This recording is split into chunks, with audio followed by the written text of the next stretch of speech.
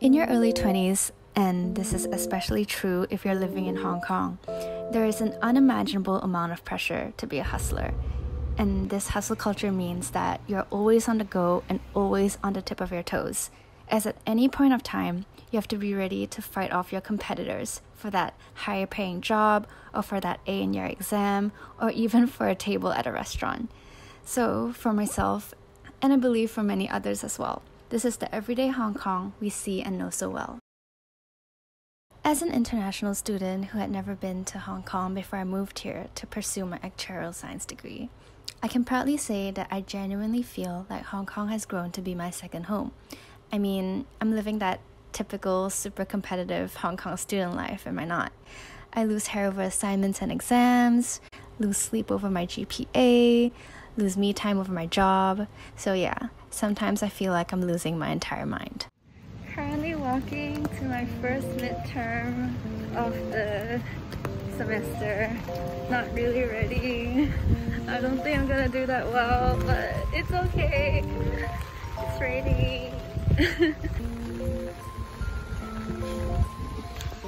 It's so cold.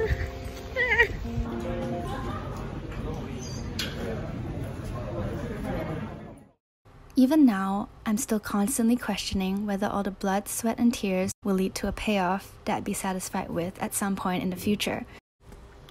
Growing up, I've always had to work hard for the things that I wanted, and nothing ever came easy for me. So I've always had to postpone being happy, having fun, and doing things that I really wanted to do, as I believed that I could only be happy after I had accomplished the goals I had set for myself. This mindset stuck with me for almost my entire life, but after moving to Hong Kong, it started to take a toll on me. I was burnt out, lost, and confused. It was as if my mind and my body couldn't take it any longer. Being in Hong Kong with all the hustle and bustle in this competitive, fast-paced, and vibrant city, I guess I was pushed to my breaking point, which led me to realize that I couldn't let this go on any longer. I was pushed to find the key to my own happiness. And I was pushed to find myself again.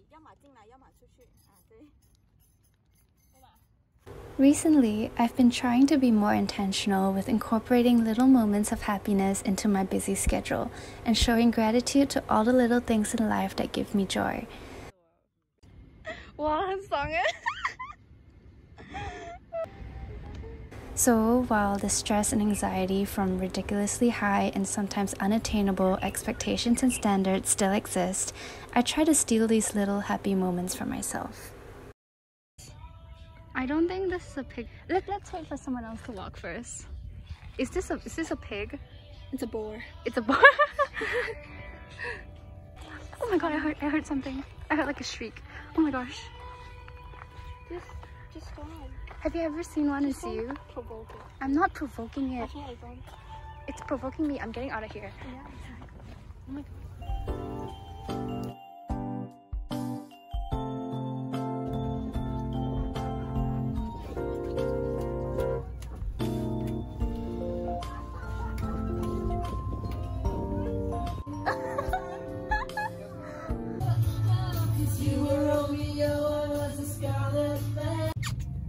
That's 什么？钓摸鱼。钓摸鱼啊！钓到什么鬼出来？看一下你钓了什么？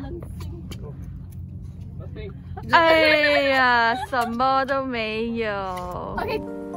To live life to the fullest and to live life with no regrets is a choice that we have to make for ourselves every single day. So I guess what I want to say is be brave and take those little baby steps, because although we may not believe it at this very moment, but even the littlest things that are absolutely nothing out of the ordinary can make the biggest difference.